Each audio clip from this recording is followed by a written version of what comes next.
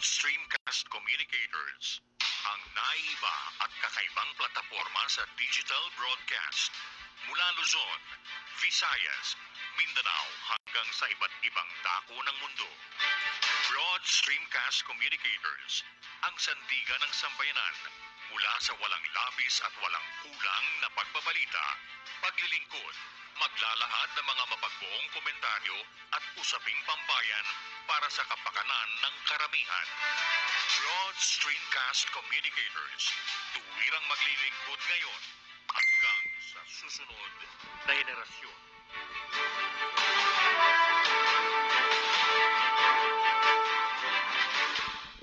Maayong hapon, magandang hapon po sa lahat ng mga nanonood at nakikinig dito sa Bistag Live on BSC o Broad Streamcast Communicators.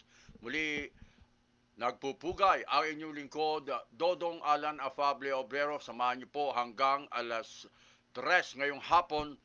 Ngayong hapon ito ng Martes, ika-18 ng buwan ng Enero, 2022. Nagpupugay, Dodong ALLAN Hobrero sa tanang mga bistag, mga Bisayang Tagalog, sa lahat ho ng mga nakikinig sa ating mga waray-waray, mga pengakulop hay yung tanan. Ganon din naimbag na bigat kada kayo amin mga naimbag na maling kada kayo amin mga Ilocano, ganon din po sa mga Chabacano, Buenas tardes mga Chabacano, assalamualaikum mga pagari ko, mga kapatid naming Muslim. Isa lamang po tayo, isang bansa lamang po, kaya magtulungan tayo. Sa mga nakikinig sa atin, sa ibayong dagat, anuman ang inyong time zones na kinaroroonan, ng aming panalangin, sana nasa mabuti po kayong kalagayan at ang aming pakiusap, sana sundin po ninyo ang mga patakaran na ipinatutupad po ng bawat bansa na inyong kinaroroonan.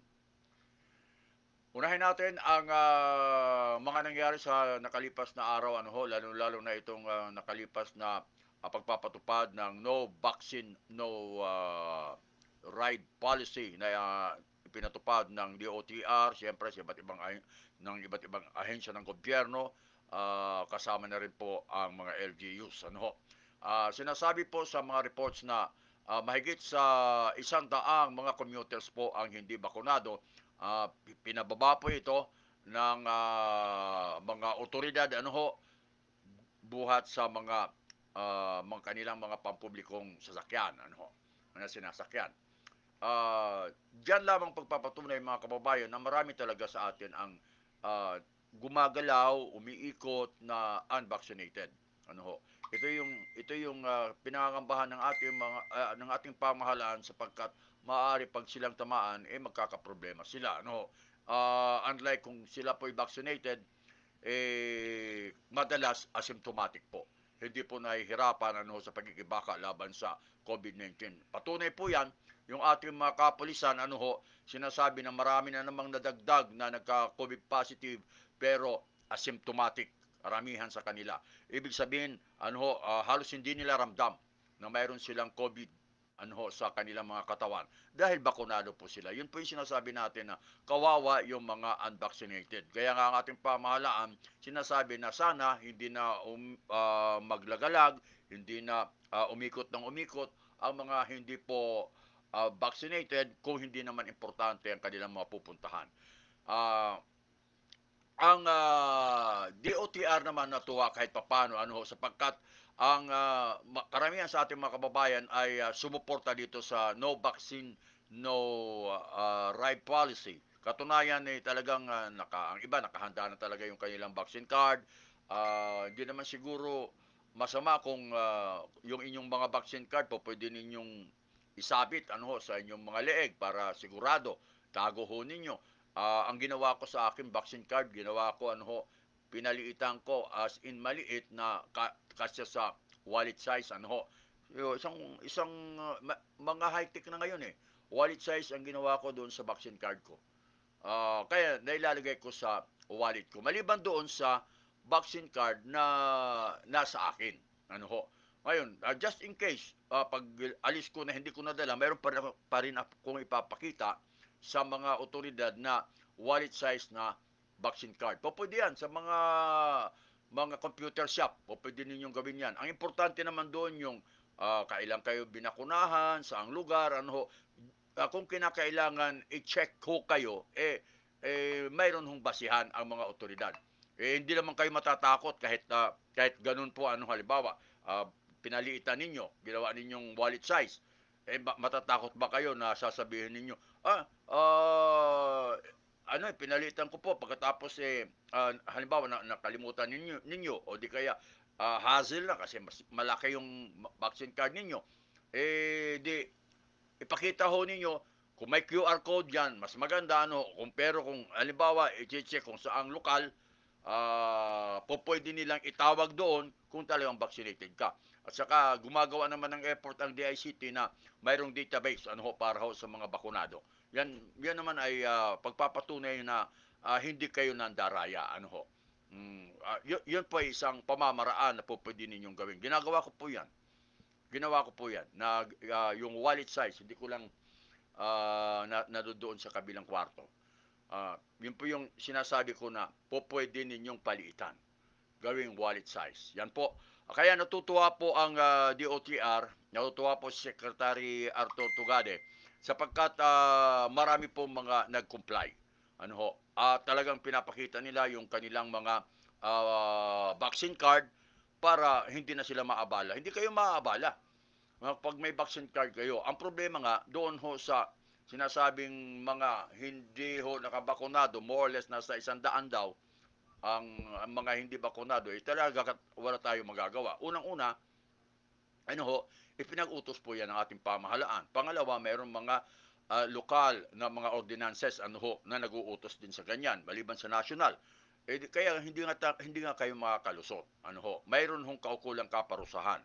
Ngayon, ang sabi naman ni Secretary Tugade itong unang nakalipas na araw na first day ng implementation, ang ginawa nila raw ay pinatawad lang. Kumbaga sa pinakiusapan, o sige, basta next time, wag na kayong alis ng mga bahay kung hindi importante. Ang iba, tinikitan lang. Hindi na talaga binigyan ng mga penalties or whatever. Kumbaga sa warning lang ang ibinigay po ng ating gobyerno. Yan po. Kaya wag na ho natin ulitin. Baka mamaya sa halip na kumita kayo, kayo ang pagkakitaan. Ang pangit pakinggan, halip na kayo ang kumita, kayo ang pagkakitaan ng ating pamahalaan. Dahilan sa nakasaad naman din kasi diyan ang mga ordinansa kung magkano ang inyong babayaran kung sakali lumabag pa kayo sa unang pagkakataon, pangalawang pagkakataon at pangatlong pagkakataon. Pero may mga ilan halimbawa si Senador Pangilinan. Sabi ni Senador Pangilinan, dapat babiin na raw yung no box no ride policy. Dapat ipatigil na ng gobyerno. Anong gagawin natin, Senador? Kung sakasakali, hayaan lang ba natin na magkaroon ng surge sa ating kapaligiran sa COVID? Talagang mahirap po sapagkat ang natin ang ating pamahalaan malaki nang ginagastos may kaugnay sa COVID-19 response. Talagang parusa po itong nangyayari. Hindi po gusto ng ating gobyerno rin po ito. Kaso lang wala tayong magagawa, dapat sundin natin ang mga umiiral na batas. Lalo na kayo po ay isang dating mambabatas, di dapat sundin ninyo ang mga umiiral na batas. Di ba? Sabi nga ng ilang mga nagbibigay ng pahayag kung pwede nga lang sa bahay na lang kami, kung pwede nga lang sa bahay na kami lahat-lahat, kung meron lang kaming mga makakain at lahat ng mga kailangan namin nasa bahay, problema wala. Ang masaklap naman ito, kung hindi ka naman bakunado, magkakaproblema ka. Pero noong pa naman sinasabi ng gobyerno, magpabakuna kayo kasi libre naman. At saka protektado pa kayo. Pero may mga dahilan din po kayo na kung bakit ayaw ninyo magpabakuna. Either natatakot kayo sa mga side effects, nadadala kayo doon sa mga anti-vax mga propaganda, o di kaya takot kayo sa karayom. Ano ho? Talagang harapin natin anong mga konsekwensya. Kung ayaw ninyo, okay lang. Talagang ganyan. Kasi ayaw naman talaga ng ilan nating mga kababayan. Ang pagtanungin mo naman sila, sasabihin, ano ang dahilan kung bakit ayaw ninyo magpabakuna? Ayaw lang namin. Kasi magbigay po kayo ng solusyon para yung mga kagaya namin, halimbawa sa media at saka kung sino man mga otoridad, maaaring kumampi sa inyo kung may solusyon kayo sa nangyayari sa atin. Ang dami na po nagkaka-COVID eh. Kaya almost 40,000 at kung titingnan yan talaga, mahigit pa sa 40 milyan per day ha. Kasi paano na yung mga sa bahay lang na nag-antigen? Paano na yung mga hindi na nag-report na pa, pero nag swab test, 'di ba? Hindi na naipatala ng sa Department of Health. Yung official lang 30 mahigit.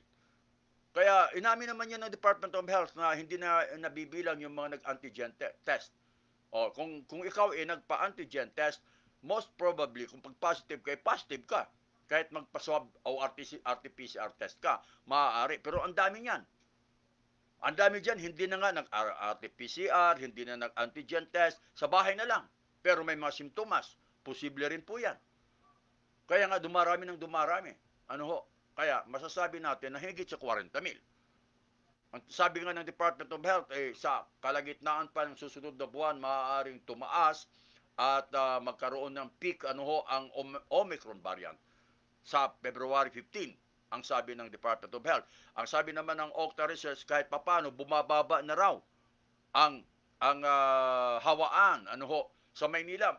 Pinuri ang Maynila sapagkat bumaba po ng -7 ang growth rate nila sa loob ng isang linggo. Magandang report po yan. Ngayon, kung pagtuloy-tuloy po yan, natural, halos lahat po yan sa Metro Manila, magtutuloy-tuloy bababa, downward trend na po ang maaaring mangyari. At kung sakasakali, pababa ng pababa, maaaring lumuwag tayo sa darating na mga araw at sasabihin, ng ating pamahalaan, okay, kayo, dahil sa nakipagtulungan po ang mamamayan at sumunod po sa mga naging patakaran ng ating gobyerno, pwede na natin ibaba sa alert level 2. Pag lumuwag, makakakilos na tayo. Kaya lang naman tayo hindi nakakilos kasi nasa alert level 3 tayo. Ang masaklap, kung dahil sa hindi ninyo binibigyan po ng importansya ang sinasabi ng ating gobyerno, hindi ho ninyo sinusunod yung minimum health requirements o protocols na sinasabi ng ating pamahalaan, maaaring mag-alert level 4 pa rin tayo. Mas mahihirapan po ang pagkilos ng bawat isa sa atin. Ano ho? Hingin na naman tayo ng ayuda sa gobyerno. Mabuti kung mayroon pang iaayuda ang ating pamahalaan. Ano ho? Sabagay, sabi ng ating presidente, kung wala ng pera talaga, mangungutang na naman tayo sa IMF World Bank. Diba? Kung mangungutang naman tayo sa World Bank, paano na yan? Babayaran na naman yan ni Juan de la Cruz at Maria Clara. Talagang, the best is to follow the regulations. To follow the minimum health protocols na pinatutupad at magpabakuna po tayo. Binabati natin si Ben Paipon. Mabuhay ka, Tata Ben. Mabuhay ka. Sabi niya, mabuhay ka pare. Mabuhay ka, Tata Ben. Si Tata Ben Paipon, alam naman natin na ang daming tagapakinig yan sa programa niya. Nakakaingit nga eh. Pero talagang ngayon, matanda na kasi yan eh. Sikat na yan eh. Hindi pa ako pinanganak, sikat na yan eh. Kaya wala tayong magagawa kung hindi hayaan natin sumirit yung kanyang tagahanga. Ganun talaga ang buhay ng tao. Pero tatanda rin ako. Pag tumanda rin ako, hahabulin ko rin yung kasikatan mo, Tata Ben. Okay, tuloy tayo. Anong sabi ng Octa Research? Sabi ng Octa Research, negative 7% ang weekly growth rate ng Maynila. Congratulations, Yorme. Maganda ang pamamalakad siguro diyan sa lungsod ng Maynila. Kasi alam naman natin ang Maynila, ang daming tao, lalo na sa area ng Divisoria, di ba? Pero alam niyo po, negative 7 po ang 7-day average ng COVID cases diyan po sa lungsod ng Maynila. Kaya pagka ganyan po ang mangyari, kasi alam naman natin na ang lungsod ng Manila ay marami rin tao, matao at saka mabilis ang mobility ng tao, kaya nga maunlad din ang Manila ngayon eh. Ngayon, anong mangyayari? Magiging pababa rin din sigurado yan ang ating mga karatig syudad sa Metro Manila, sa Maynila. Kaya maaaring sa lungsod ng Maynila, pag bumaba, bababa na rin po ang iba pang mga syudad dito sa NCR. Pagka bumaba na po yan, baka next month, magkaroon po tayo ng pagbaba rin ng alert level. Yan. Yan ang pinakamaganda. Ang ayaw ko lang dito sa rekomendasyon ng Department of, napanood naman siguro ninyo, no, yung Talk to the People ni Presidente Duterte. Ang sabi po ni Secretary Briones ng DepEd, sa mga area na alert level 1 at 2, ituloy yung limited face-to-face classes, palawigin pa ang F2F. Ay, nako. Ako, personal opinion ko po, ayoko. Bakit? Si Omicron variant doon na tumitira sa mga probinsya. Di ba? Sabi ng Department of Health, lahat ng rehiyon sa ating bansa tumataas ang COVID cases. Tapos isasalang mo ngayon, isusubo mo yung ating mga kabataan, Secretary Briones. Tingnan ho naman ninyo, mas importante ba yung pong mag F2F tayo o face-to-face classes kaysa sa buhay, kaligtasan ng ating mga kabataan? Sipin ho natin yan.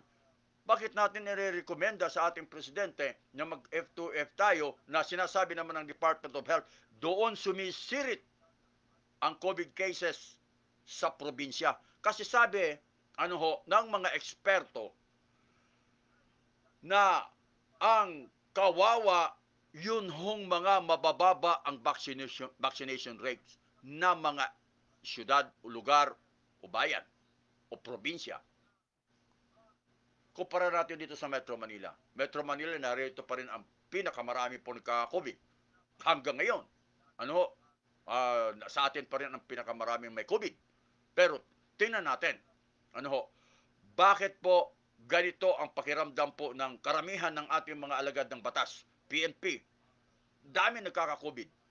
Pero bakit kaya na ngayon, katunayan, hindi pa po nadadagdagan ang nasasabi sa PNP, 125 pa hanggang ngayon, matagal-tagal na po yan, na-record. Bakit ho? Because karamihan sa ating mga kapulisan ay bakunado. At sabi ni PNP Chief Junado Carlos, mga asymptomatic yung mga nagpositibo.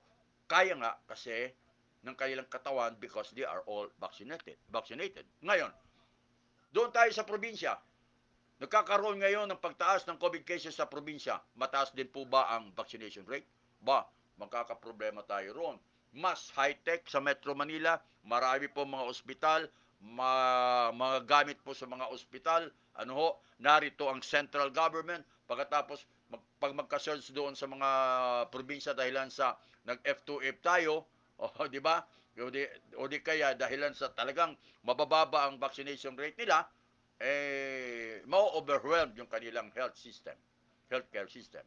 Pag ma-overwhelm po yan, mga kababayan, masasabi natin na, di ba, ang sakit ng kalingking, ang sakit ng buong katawan. Sakit po yan.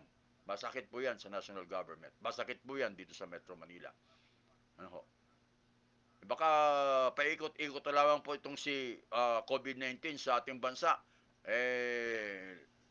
Matuto na tayo sa karanasan natin sa Metro Manila, gawin na natin sa probinsya para hindi na po magkaroon ng problema na tataas natin ang alert level na naman sa mga probinsya kasi tumaas ang kanilang COVID cases dahil nagkaroon po ng F2F limited face-to-face classes o di kaya lumuwag po, nagkaroon ng maluwag na sitwasyon kagaya ng nangyaring holiday season na nagkaroon po tayo ng social gatherings. Kaya tumaas po ang COVID cases. Nagluwag Muntik pa nga natin ilagay sa alert level 1 ang Metro Manila Kasi nabaka na natin ang Delta variant. Sapagkat marami pong nabakunahan. Pagkatapos talagang sumunod tayo na sa health protocol. Pagdating ng holiday season, bago magpasko at bago magbagong taon, nagkaroon po ng mga social gatherings. Tapos, muntik pang ibaba ang alert level 1. Ngayon, doon na lang sa punto na muntik nang ibaba, marami nang nagbigay ng kumpiyansa sa bawat isa. Anong nangyari? Sinabayan tayo ng pasok ng Omicron variant, pagkatapos nagkaroon ng social gatherings because marami po mga nagtipon-tipon dahil holiday season. Anong after effect? Kumbaga sa earthquake aftershock. Ito na ngayon. Inuuga na tayo ni COVID-19. Omicron variant. Marami pong mga nasa ospital na ngayon. Ano ho? Ang sabi nga ni Dr. Ong, wag ho ninyong biruin. Kasi marami, kahit nga ako sinasabi ko, ang sabi sa akin, sa mga nababasa ko, ano ho, at saka na-interview ko sa mainstream media, ang sabi po ang Omicron variant ay hindi kasing tapang ng Delta variant. Ano ho? Kaya mas maraming mga nasa bahay lang, nagpapagaling, mas marami raw ang hindi napapasok sa mga ospital kasi hindi naman kasing bagsik. Pero anong sabi ni Dr. Ong nung siya magkaroon ng Omicron variant? Huwag kayong maniwala na, huwag niyong isa-isang tabi lang yan. Huwag kayong maniniwala na simple lang ang sakit na Omicron variant. Ako nahihirapan ako, marami naman, doktor yan marami naman, alam yan nahihirapan ako, hindi ko nga alam, sabi niya baka bukas makalaway, hindi na ako makapag-vlog, tubuhin na ako. Hirap mahirap. Ako nagka-COVID mahirap Mas mahirap yung sa akin, Delta yun Pero bakunado ako, kaya lumaban po ang inyong lingkod. Yung lahat ng mga kasamahan ko sa bahay, dadala sa ospital. Muntik ang pang pagpantay ng paa yung isa kong anak. Bakit? Sapagkat hindi sila bakunado, kaya nga, ang inyong lingkod, sinasabi ko magpabakuna kayo kasi maganda talaga pag bakunado ka. Tingnan ho ninyo ngayon, proven naman yan Ang PNP nga, ginagawa ko example na marami pong nagka-COVID. Itong mga nakalipas na araw, palagi sila maraming report na positive, pero ang sabi po ni PNP Chief Carlos ay asymptomatic. Kaya ng kanyang katawan because vaccinated na, mayroon pang booster ang iba. Naboosteran pa yung iba. Kaya magpabakuna ho kayo. Ang ating bansa, kaya hindi rin natin sinusuportahan yung F2F ng Department of Education. Ano ho. Sana naman hindi ho aprobahan ng ating presidente. Bahala na po ang Pangulo dyan. Ano ho, o kung sino man, kung yan ba i-recommenda ng Department of Health o ng IATF. Kasi, ang sabi ng Department of Health, sabi ni Secretary Duque, ano ho, nasa critical risk classification ang Pilipinas. Critical risk classification ang Pilipinas. Hindi ang Metro Manila. Ang Pilipinas. Ibig sabihin, ang iba't ibang lugar sa bansa. Tapos sasabihin na mag-F2F tayo. Di ba? Parang, kumbaga sa sa Cebuano pa ba? Sawaing kaayo. Sawaing. Kung sa tugtog pa, wala, hindi tugma sa tugtog. Sintonado kung sa kanta pa. Hindi talaga uobra. Para sa akin. Pero nasa pamahalaan niya kung anong kailang gagawin. Kasi sinasabi naman na kinakailangan manghigpit tayo, kinakailangan mag-ingat tayo. Tingnan natin kung iingatan nila ang probinsya sapagkat sinasabi po ng mga eksperto na ang lahat ng rehiyon na kararanas ng pagtaas ng COVID cases, hindi po ako nagsabi yan. Sabi yan, Department of Health Epidemiology Bureau Director Dr. Alethea de Guzman. Siya po ang nagsabi. Tuloy-tuloy at mabilis ang pagtaas ng COVID-19 cases sa lahat ng probinsya.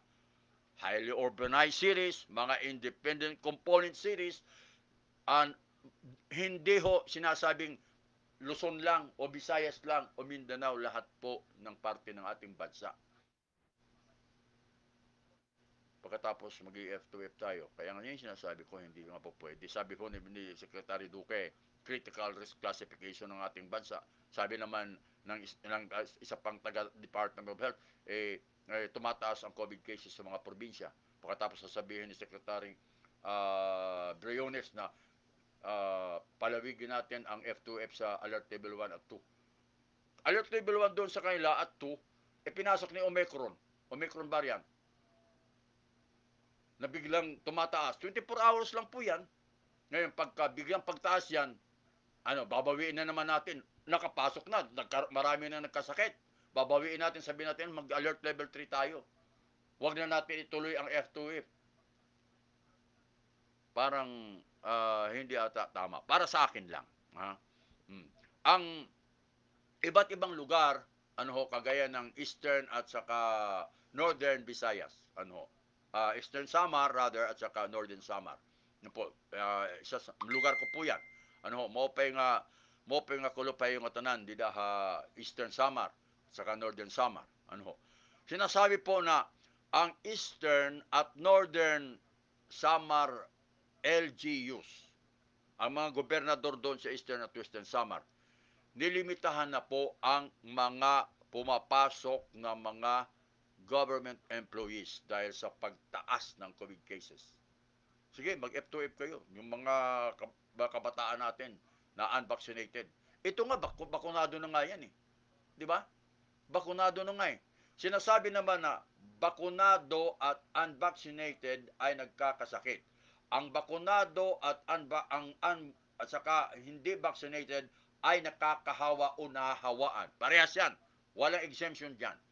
Ang pagkakaiba lang ng dalawa, ang mga bakunado kaya si COVID.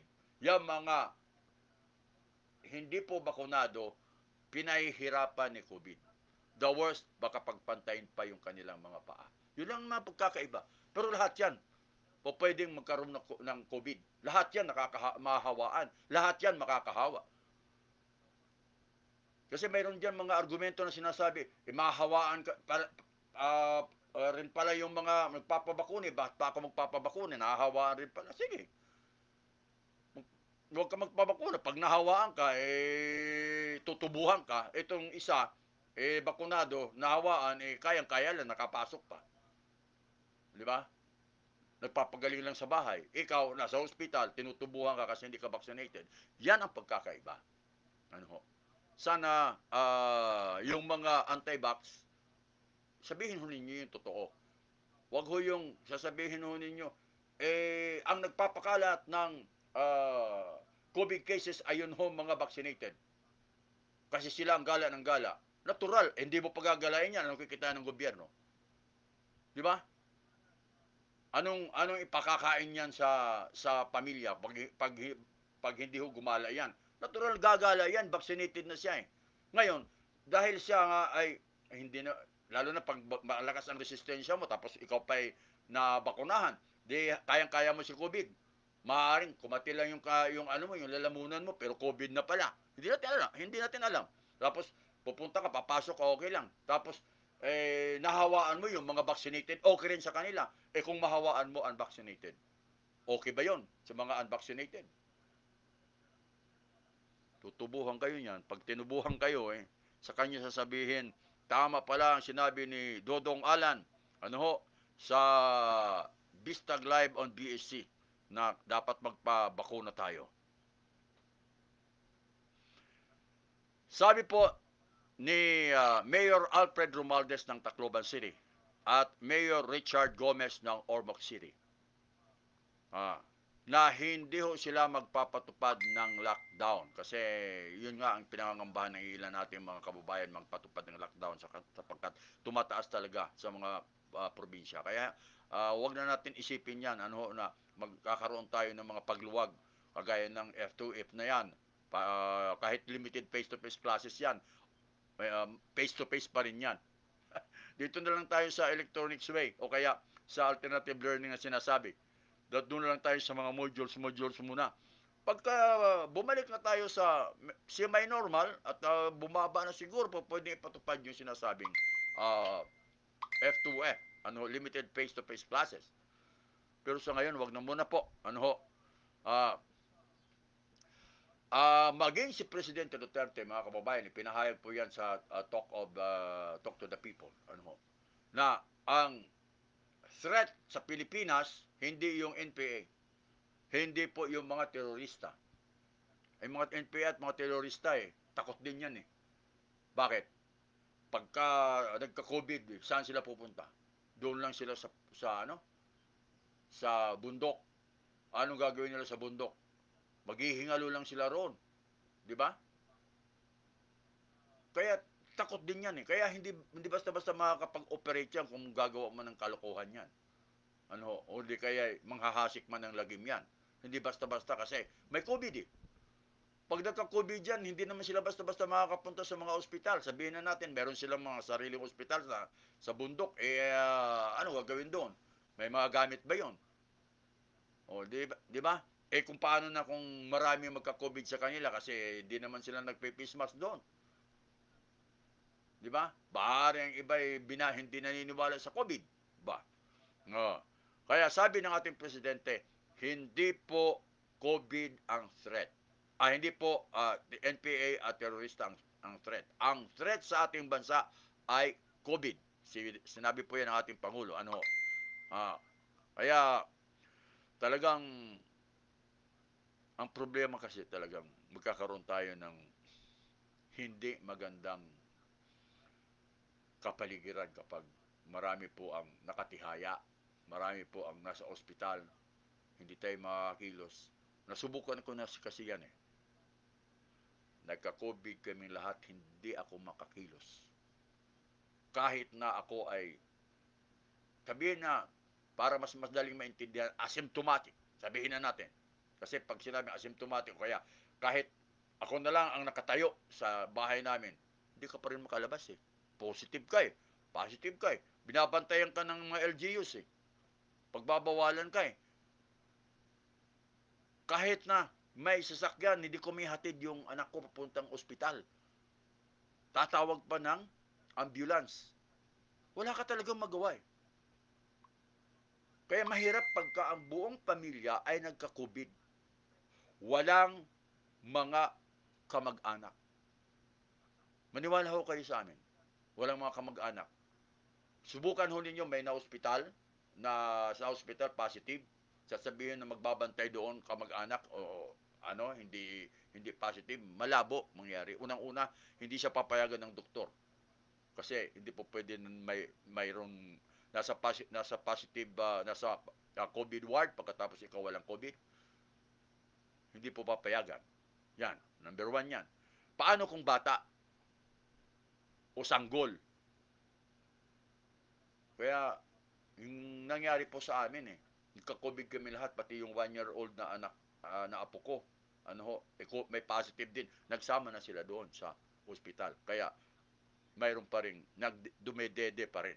Ano, kung nung kasi nauna yung ano eh, nauna yung nanay nadala sa ospital eh, saka yung isang apo ko. Nasa amin yung bunso, yung 1-year-old. Sa gutom eh, tumirik na yung mata. May COVID na, tugutom pa yung kumain eh. Wala naman kami dede. uh, dinala namin doon sa sa ospital.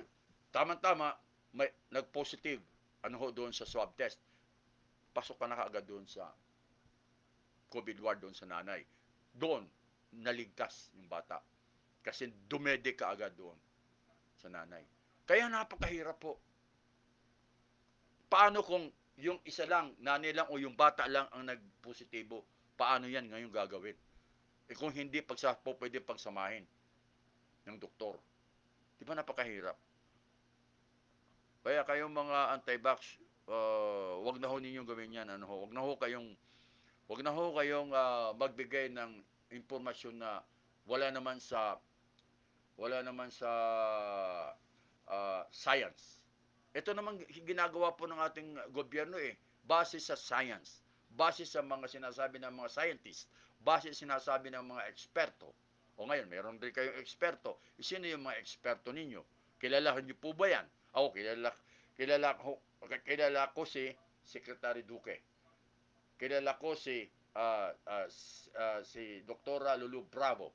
Kilala ko si Doktora Maricar Limpin. Pilipino, kilala ko pa. Kilala as in naka-interview ko. Pwede kong tawagan, tanungin ko. Doon tayo sa maniwala sa yung mga pangalan ngayon lang natin narinig. Mga scientist daw pupunta roon.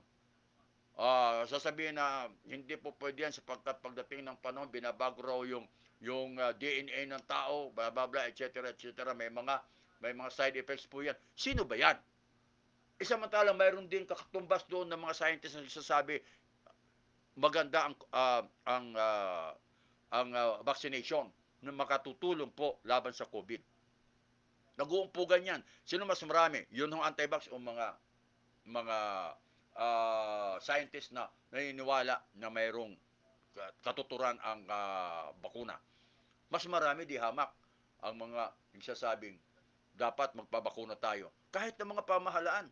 Sa palagay ho ninyo, si Raulo Bang, isang leader ng isang bansa na hindi maniniwala dahil hindi totoo ang vaccination, magkakaroon ng mga patakaran para magpabakuna to the extent na maraming rally. Hindi po gagawin ng isang leader yan. Unpopular po yan. Di ba?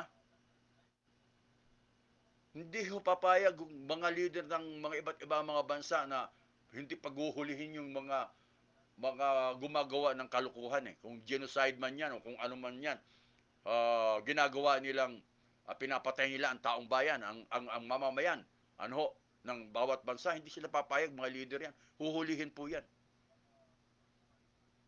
Pero wala naman eh. Kaya sumusuportahan nila yung sinasabi ng mga scientists at gumawa ho ng mga bakuna sapagkat yun talagang solusyon. Yun talaga, wala nang iba. Ngayon, kung kayong mga anti-vax, kung mayroon kayong solusyon, sabihin ho ninyo para kung makumbinsin nyo po ako, sasama po ako sa inyo. Pero kung wala kayong solusyon, ang sasabihin nyo lang, huwag kayong magpabakuna kasi may side effects kayo pagdating ng 10 taon, mabubuti kung mabubuhay ka pa after 10 years. Di ba?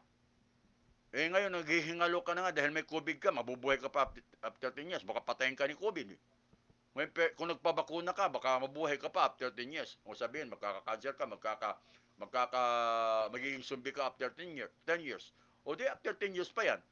Kung marami hong nagpabakuna sa atin, tapos after 10 years, nagkaroon ng side effect at sinasabing magiging zombie. Marami po may zombie, habulin ka namin. Yung mga anti-vax na yan. Diba? Magiging zombie rin po kayo. Mahirap pa yung kalagayan niyo. Habol kami ng habol sa inyo. Mga zombie kami. Diba? Wag na ho kayong wag na ho kayong baka magbigay ng mga disinformation sa ating mga kababayan. Kawawa naman. Okay. Ang ating pamahalaan, kasi sumusunod rin lang naman tayo sa mga ginagawa po ng mga ibang bansa. Kagaya halimbawa ng mga kabataan, mayroon din vaccination isa sa katuparan sa ibang bansa, ginagawa na nila. Nagkaroon tayo ng vaccination 17 years old to 12 years old, di ba? 12 to 17 years old. Ngayon, nagkaroon din po tayo ng vaccination na gagawin from 5 years old to 11 years old. Ito po, inihahanda na po yan ng ating pamahalaan. 5 to 11 years old. Kasi tuloy-tuloy na po yung 12 years old to 17 years old. Tuloy-tuloy na po yan. Ito naman ngayon, 5 to 11 years old, inihahanda na po. Katunayan, isa sa mga naghahanda sa lokal na pamahalaan ay ang Quezon City. Maaari, yung iba naghahanda na rin po yan. Kasi nagkakaroon na po sila ng pagtatala ng mga nais magpa-bakuna from 5 to 11 years old.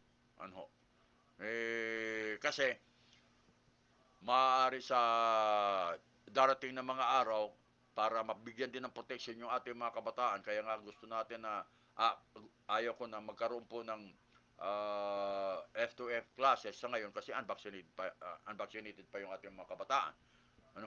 Not so much with CHED. Kasi yung CHED, mayroong sinasabi mga sinasakato parang face-to-face classes. Okay lang po yan. Kasi mga malalaki na yan. Tapos, vaccinated pa. Kasi makakapag-participate lang naman doon, fully vaccinated. Tapos, kung may booster ka pa, di mas maganda. Yan. Okay lang yan. Pero yung doon sa mga kabataan, wag ho. Yung mga hindi pa po nababakunahan. Pagkatapos, papapasokin natin face-to-face classes. Paano si teacher, sapagkat bakunado niya, may booster pa. Okay yung mga non-teaching personnel sa isang paaralan. paano yung mga kabataan na hindi pa na babakunahan dahil hindi pa po nagsisimula ang vaccination. O nagsisimula man ang vaccination sa atin, hindi pa po marami ang nababakunahan. Kaya, wag na muna. Ano ho? Kaya sabi po ni Mayor Joy Belmonte, ano ho, dahilan ho sa aprobado na po ng FDA ang Pfizer-BioNTech na ituturok sa ating mga kabataan from 5 to 11 years old. Ang sabi po, ay kinakailangan daw preparado na. Kaya punta ho kayo sa website, yung mga nakikinig sa atin sa Quezon City. Website QC Vax Easy Portal. Ano, punta ho kayo doon. QC VAX EASY. QC Vax Easy. Punta ho kayo sa website na yan. Pagkatapos magpatala po kayo kung kayo po taga Quezon City. Yan po yung sabi ni Mayor Joy Belmonte. Ano ho? Alam nyo, ang dami ng mga kababayan tayong nabuburyong. Bakit? Nabuburyong dahilan sa ilang taon na po na hindi sila nakakalabas. Di ba? Sa bahay lang. Ang dami pong nabuburyong dahilan sa walang makain ang pamilya dahil sa higpit ng pamahalaan. Maraming nabuburyong dahil natanggal sa trabaho dahil nagsara ang kanilang mga pinapasukan. Marami talagang nasisiraan ng bait. Hindi po ako nagsabi niyan. Yan po ay sabi ng mga eksperto na marami pong mga nasisiraan ng bait. May mga mental problem na yung iba. Kaya nga, ang ginawa po ni Senador Bongo, Senador Bongo naman, hindi naman tumatakbo bilang presidentiable, o ano bang vice presidentiable, hindi naman eh. Siya ay Senate Committee Chairman on Health. Kaya, nakikialam siya. Saka wala naman siyang interest, hindi naman kinakailangan na nasa media kasi hindi naman siya tumatakbong kandidato. Ang sabi niya, kung maaari ang PhilHealth ay magkaroon ng package, bumuo ng isang komprehensibong mental health package para ho sa mga panahong ito. Napapanahon po yan. Suportahan po natin yan. O yung kayong mga nakikinig po sa Department of Health, sa PhilHealth, sa bagay, si Senador Bongo nang sabi niyan, sigurado po yan na makakarating kay Presidente. Kasi marami na po mga nasisiraan ng bait, sabihin na lang natin, nabubuang. Na dahil sa sitwasyon natin ngayon. Ang ganda-ganda na ng takbo ng kanilang negosyo bilang bagsak dahil sa COVID. Ang ganda-ganda na ng career niya, tumataas na, biglang nawalan ng trabaho kasi nagsara. Bububuryong ka niyan, tapos i-isolate ka pa sa bahay mo ng 1 taon, 2 taon, hindi ka pa lalabasin. Kung ikaw pa anti-vax ba pinaniniwalaan mo, di ba? Di nasa bahay ka lang talaga. Mabubuwang ka nga. Kaya tama po yung sinasabi po na dapat magkaroon po ng mental health package, komprehensibo na mental health package ang PhilHealth, isama na nila doon sa kanilang case rate.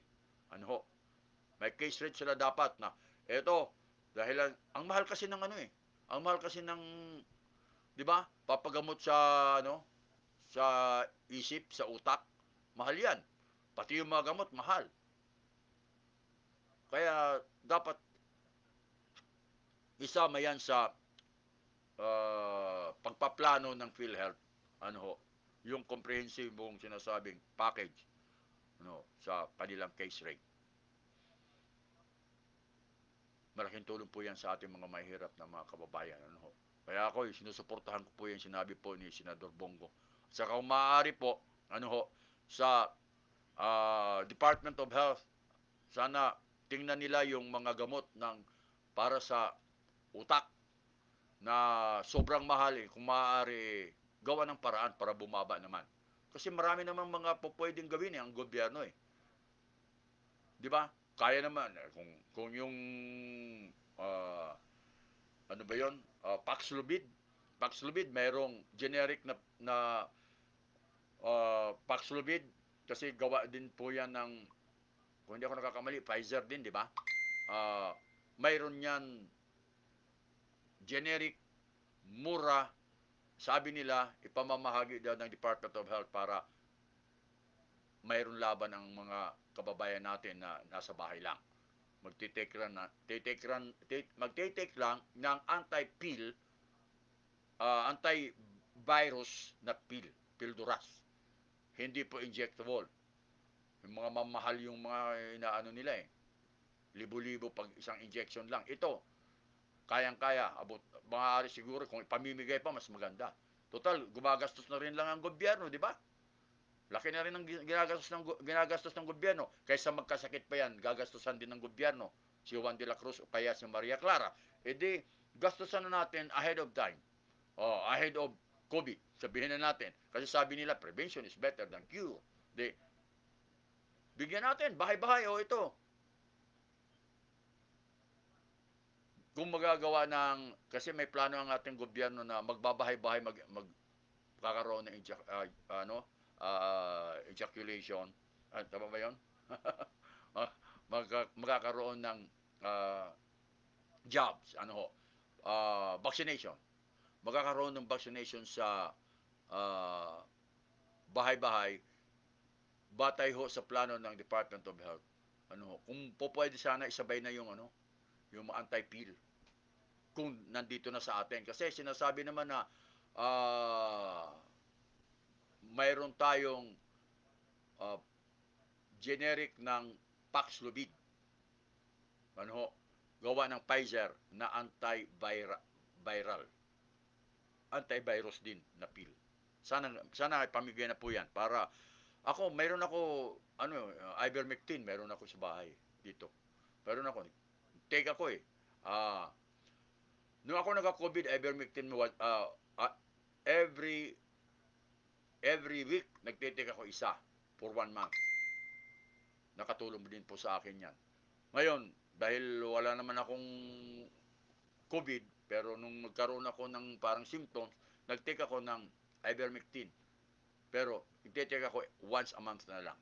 Nag-take na ako nung nakalipas na buwan, magte-take naman ako ngayong buwan sa kalagitnaan. Take ako kasi kalagitnaan naman ng December ako nag-take. Kalagitnaan. Every month ako magte-take ivermectin. Yan, akin lang yan. Sarili ko yun. Bahala kayo. Kasi baka masabihin naman ng Department of Health, gumagawa ko ng sa inyo. Di ba? Nag-i-impluensya ako. Sinasabi ko lang, ginagawa ko. Ako. Okay? Oras, 10 minuto na lang bago sumapit po ang ika-3 ng hapon. Okay? Dito tayo sa ilang pa mga issue na po pwede natin pagsaluhan. Ito, magandang issue. Baka sabihin kasi nila na hindi ko binabanggit si Pacman. Binabanggit ko si BBM, si Lene Robredo. Pero binabanggit ko naman din si Pacman.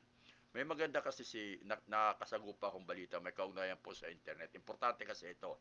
Kaya, minarapat po ng inyong lingkod na gawing kahit papano talakayin saglit itong sinasabi na si Presidential Manny Pacman Pacquiao ay nakipag-usap po sa mga eksperto pagdating sa internet. SpaceX. Sinasabi nila, SpaceX executive. Alam niyo po bakit siya nakipag-usap? Sapagkat mayroon palang mga low orbit satellites na umiikot-ikot sa mundo na nakapagbibigay ng mas mabilis na internet. Ito siguro ginagamit ng mga iba't ibang mga bansa. Yung mga low orbit satellite. Nakipag-usap daw ito, mismo sa may-ari iniimbitahan siya makipag-usap doon sa may-ari. Sino ba yung may-ari na to? Sinasabing may-ari siya ng low orbit satellite. Siya rin ang space exploration, may-ari din siya ng mga electronic sa mobile. Ano? Sabi po sa report na sinasabi po na itong si Rebecca Hunter na siyang namumuno ng SpaceX Government Relations, inimbitahan daw si Pacman na makipagkita sa may-ari mismo ng SpaceX. Ito po si SpaceX tech magnate at billionaire Elon Musk. Si Elon Musk. Siya na makipagkita po si Pacman. Total, matalo man siya, senador pa rin siya di ba? Maka-influensya pa rin. Hindi lang naman 'yon. Si Pacman ay international figure talaga, di ba? Siyempre, 8 times world holder siya ng 8 title world holder siya. Kauna-unahan sa mga boksingero na 8 title holder ang kanyang hinahawakan. 8 sabihin nating pinaka tawag dito 8 titulo na kanyang pinanghahawakan sa pagdating sa boxing. Kaya kilala siya sa buong mundo. Kaya siguro matutuwa rin po siguro yan. Proud din po siguro si Elon Musk, yung billionaire, yung may-ari po ng SpaceX. At may-ari po ng Tesla. Boring Company. Yan po yung gumagawa po ng subway systems pamamagitan po ng Boring Company. Siya rin po ang may-ari. Siya rin po ang talagang super billionaire po. Sabagay si Pacman naman maliban sa billionaire din, talagang kilala rin sa buong mundo. Kaya ko sinasabi to, kung mapapaganda ni Pacman ang internet speed natin, na yan naman talaga isa sa mga importante din natin may iwasan na kailangan po ng bansa natin. Tinanho ninyo, ang dami pong nakikinabang ngayon sa internet. Kahit na yung speed po ay hindi kasing bilis ng ibang mga bansa, napapakinabangan natin. Like for example, itong ginagawa natin communication ngayon, itong ginagawa natin vlog ngayon. 'Di ba? Yung ginagawa ho ng iba't ibang mga radio stations na work from home na lang. Hindi na ho pinapupunta sa mga bahay.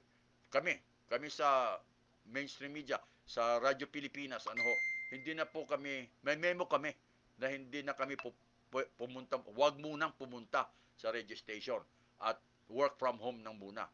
Kung walang internet, paano ka makakapag-broadcast? 'Di ba? Kaya malaking bagay po ang internet. Kaya kung sakasakali itong si Pacman ay maitutuloy niya yung sinasabing pag-usap dito ho sa may-ari ng SpaceX. Kay Elon Musk, isang billionaire, maganda sana kung matutulungan ng ating bansa. Matalo si Pacman, senador pa naman siya, malaking tulong po yan sa bansang Pilipinas. Daghang kayong salamat sa inyong tanan. Kini si Dodong ALLAN Hobrero inyong nakauban at muli nagsasabi, stay at home, stay alert, and stay alive. Bye-bye! Bye-bye po sa inyong lahat. Inyong natunghayan ang makabuluhang pagtalakay sa mga isyong napapanahon. Hanggang sa muli, dito pa rin sa Broad Streamcast Communicators.